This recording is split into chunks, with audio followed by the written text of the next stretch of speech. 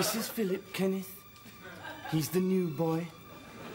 We need to show him the ropes. He's not very experienced. I'm sure you're very experienced, aren't you, young sir? I don't know about that. Oh, suit you, young sir. Now, young sir, these are jackets, these are shirts, and this, of course, is a trouser. Oh! It's not too difficult, is it, sir? No, I suppose not. The ladies like a man in a trouser, don't they, sir? And out of a trouser. I expect you're in and out of your trousers all day long, aren't you, sir? Oh. Do you know the correct way to measure a man, sir? This is your tape measure.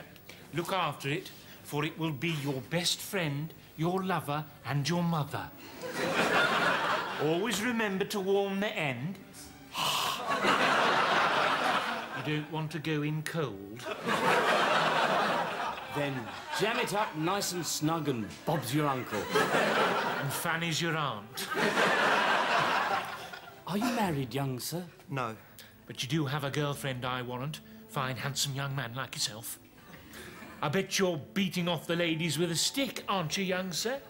Oh, beating off the ladies, sir. Oh, with a stick, sir. Oh, suit you. Oh. Do you ever have occasion to beat yourself off, young sir? With a stick?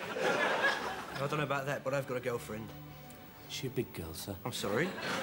When she takes off her top, are you reminded of the opening scenes from Raiders of the Lost Ark? Only with 2 boulders instead of 1, young sir. She's sort of normal. She's a sort of animal, sir. Oh, a scratching, kicking, moaning, bucking, writhing animal. Oh. Does she sometimes go too far, sir? Does she birch you with nettles and then need heavy sedation, young sir?